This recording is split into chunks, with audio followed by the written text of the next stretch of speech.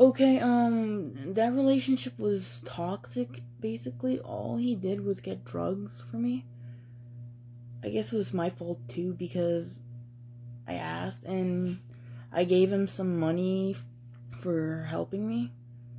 I'd always pay him back because I'm not just like that. And I don't know, it was my fault to actually hit him first, so he started hitting back. So yeah, that's the truth. But it was a horrible relationship. I was happy, like very happy at first.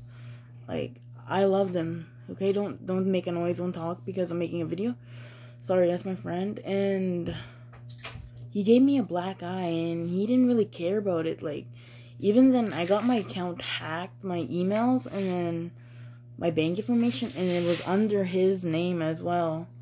It was through his phone number or something. I don't know if he did it or somebody else did, but it was his number, like, all on that information. And then, I don't know, I have all the evidence I can show the police, but I'm just not ready to charge him.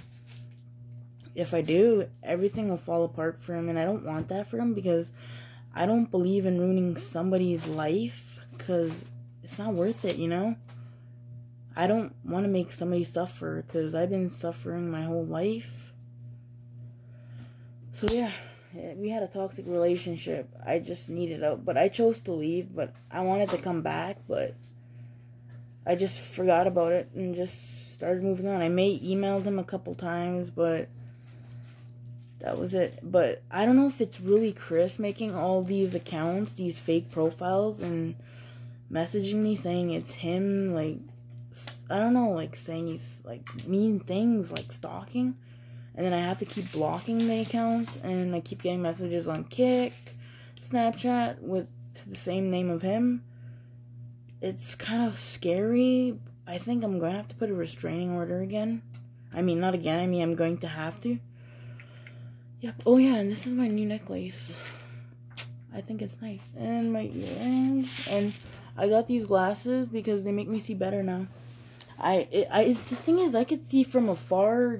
I can't see the words from afar, like, that are in a far distance, but I can still see either way, you know, like, yeah. And I'm sorry, I don't have my punk stuff on because it's nighttime, and this is the video I'm going to be making before I go to bed, because I gotta go to bed. And on Monday, I think it's Monday, December something, on December, I have probation for John Sabetsky, my last ex. Okay, let me get into that video. Let me get into that.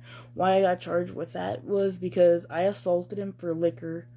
I was a toxic person, but now I'm getting the help I need. So I'm doing all these resources like AFM. This probation is helping me a lot. I actually thank John Sabetsky for charging me. That's really good because it's helping me a lot. It's making me learn my lesson and stuff. It's teaching me the way. Yep. Well, yeah. There's a lot more to say, but I'm getting really fucking tired and I gotta go to bed. So, thank you. Please subscribe and like my YouTube channel or put on notification for more videos. And this is Tiger Drama, aka Brianna Sutherland. Bye.